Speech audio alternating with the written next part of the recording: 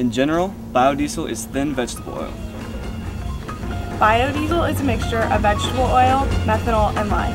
When mixed together, the vegetable oil breaks apart and then you get biodiesel.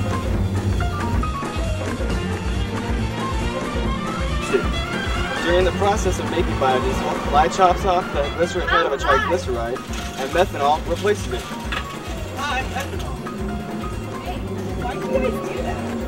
Well, vegetable oil by itself is too thick to go into a car, so methanol, that's me, has to come in and thin out the vegetable oil to make it more efficient to get in the car. Oh. Remember, you put the lye in the methanol, you mix it all up. I said, Doctor, what the hell did I just make? I said, Doctor, I think you make a big mistake. But I want to make a whole bunch of biodiesel. No! You always need to make a small batch first in order to test out the oil.